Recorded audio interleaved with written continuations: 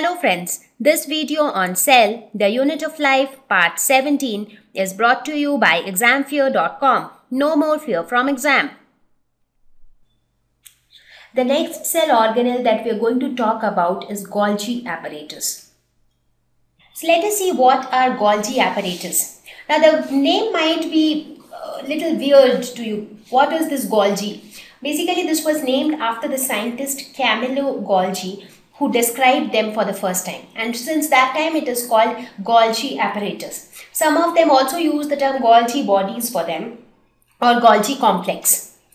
So these were named after Camillo Golgi, who first described it. It is a network of membrane bound vesicles arranged parallel to each other in stacks called cisterns.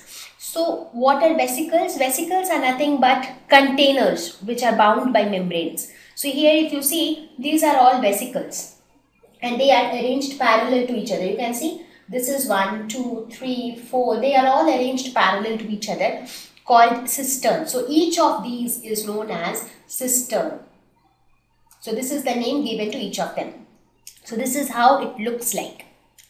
It is located near nucleus in animal cells. Again, this is also, as we already discussed in the previous slide, if this is your nucleus, just next to nucleus you have your rough endoplasmic reticulum, which is connected to the smooth endoplasmic reticulum, and where the smooth endoplasmic reticulum ends, there starts the Golgi apparatus. So it is also quite near to the nucleus. Now these are mostly seen in cells that are actively involved in secretion of chemical products. So secretion is the key word for Golgi apparatus. Their main function is secretion. Now what do they secrete? That we will see very soon. Now in plants also, these Golgi bodies are present in both plants as well as animals. In plants, the way they are arranged is little different, and that is why they are often termed as Golgi bodies or dictyosomes in plants. They are freely distributed in plants, and that is why they are often known as dictyosomes. That is a different name for Golgi bodies in plants. So now the question is it found in all the cells, or is it like it is found in certain cells and it is not found in some other cells? There are a few exceptions to the cells where they are not found. Even though in general they are found in all plant and animal cells, but there are a few exceptions to it. And the exceptions are sperm cells of bryophytes and pteridophytes, sperm cells of animals, RBCs, that is the red blood cells of animals, cells of some fungi and prokaryotes. These are some of the organisms, or these are some of the cells where Golgi bodies are not found. Now let us look at the structure of Golgi apparatus. There are three main components as far as the structure is concerned. Cisternae, which are nothing but fluid-filled sac-like structure, which are stacked in piles parallel to each other. These structures, which I told you, right? These kind of structures, which are arranged parallel to each other. So they are known as cisternae. They are arranged in concentric fashion near the nucleus. So let us suppose if this is the nucleus, this is the way they are arranged. In a concentric means if this is the center, the circles are arranged like this, around the center. Now since it is arranged in such a fashion, there are two faces of the cistern. One is cis face and the other one is the trans face. So what is cis face and what is trans face? We will quickly see in the picture. So if you look at this picture, this is the trans face and this is the cis face. So the cis face is the forming face. So this face towards the nucleus and this face goes away from the nucleus. So if this is the nucleus, this face will be towards nucleus and this face will be away from the nucleus. So the name given to these two faces are cis face and trans face. Cis face is also known as forming face and trans face is also known as maturing face. Now the next important component is tubules. They are a network of tube-like structures arising from peripheral area of cistern. So here if you see, this is the peripheral area and there you can see some tube-like structures arising. So they are called tubules. There are vesicles, that is membrane bound containers. Some appear as dense granules in cytoplasm. So these are the vesicles. See here, they are like containers. These are all vesicles. So these are the three important components of Golgi apparatus: cistern, tubules and vesicles. Now the number of cistern in a Golgi apparatus can vary. It is different in different cells. Again, when you talk about the cis and trans phases, they are also different. One is towards the nucleus and the other one is away from the nucleus, but they are connected to each other. That means if this is one Golgi apparatus, this is the cis and this is the trans, but they are also connected to each other internally. Let us see where is the Golgi apparatus present in animal cells. So this is an animal cell, and where do we see the Golgi apparatus? Here it is. So this is Golgi apparatus. So if you see, this face is towards the nucleus, this face is away from the nucleus. So they are the cis and trans phases.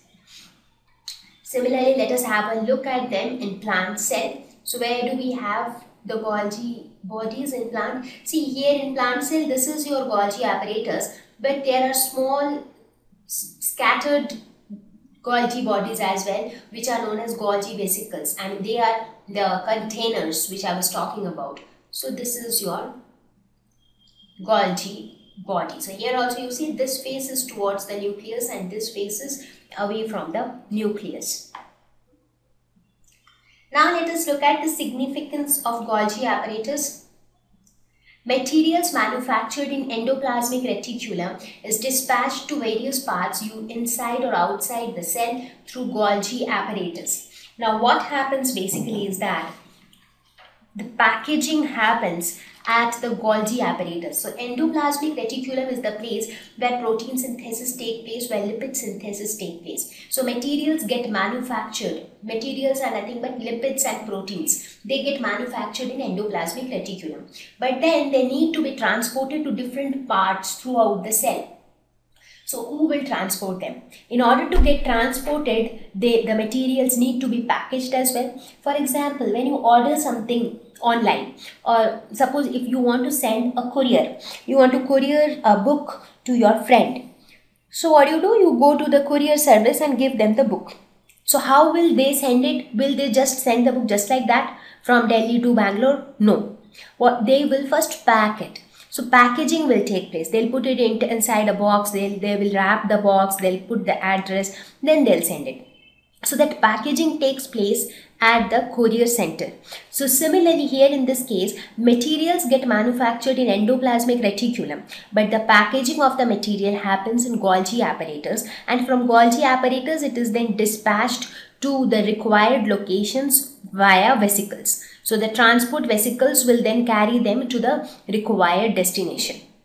And that is why I said you right long back that these four together form the endomembrane system. That is why they are, because they are proper, their functions are coordinated. So see here, the Golgi apparatus function depends on the materials which were manufactured in ER. So they are related to each other. So basically how this entire process take place? In endoplasmic reticulum, lipids and proteins are synthesized. So they will be passed to the cis phase. So the cis phase will receive those materials. From the cis phase, it will pass through the cisternae. After that, the cisternae will come. From the cisternae, it will reach the trans phase. So there it will reach the trans phase. And from trans phase, it will go to outside. Right? So that is how the process takes place. Clear? So it starts from endoplasmic reticulum and then it is transferred to different parts of the cell. Now what happens when it is within the Golgi apparatus? While it is passing through the cisternae, modification of proteins also take place. Now before the proteins are dispatched from Golgi apparatus, some of the proteins are also modified as and when required. So those modifications also take place in Golgi apparatus. Storage of various cellular secretions, for example enzymes, proteins, cellulose, etc. So it is used to store these things as well in the form of vesicles. Now synthesis of lysosomes, the synthesized lysosomes, which we'll talk the next topic. They are nothing but they contain all the digestive enzymes. So they are produced by Golgi apparatus.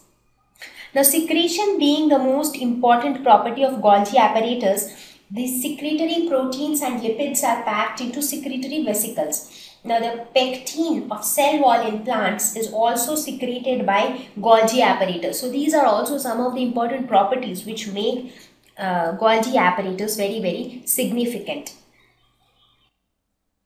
Thank you. Please visit www.examfear.com to watch more videos, attempt free online test, get free study material, find tutors and mentors. Thank you once again.